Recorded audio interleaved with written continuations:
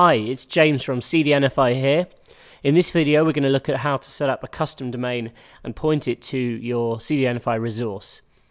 So in this demo I've created a resource already. It's demossl.a.cdnfi.io.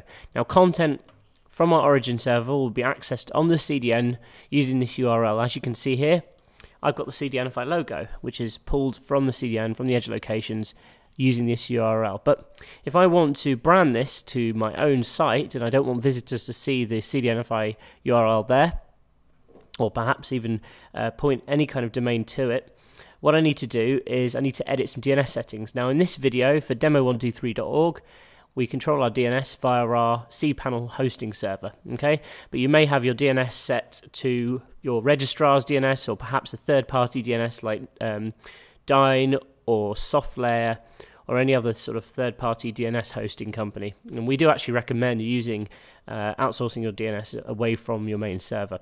But let's just say we've got a standard cPanel website set up. We need to go on to the Advanced DNS Zone Editor.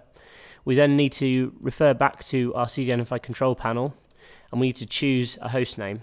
In this example, I've used cdn.demo123.org. I'll click Create.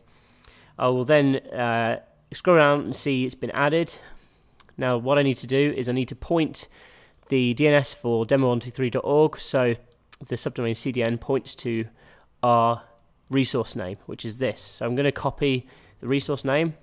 I'm then going to go on and change the option to CNAME. That's the record type we want to create, and obviously our name is cdn.demo123.org. So we'll add the record in, and it's that straightforward. So now when I test this URL, cdn.demo123.org, we should see a mirror of this logo, which is going to be there then served from the CDN. And there it is. So thanks for watching this tutorial.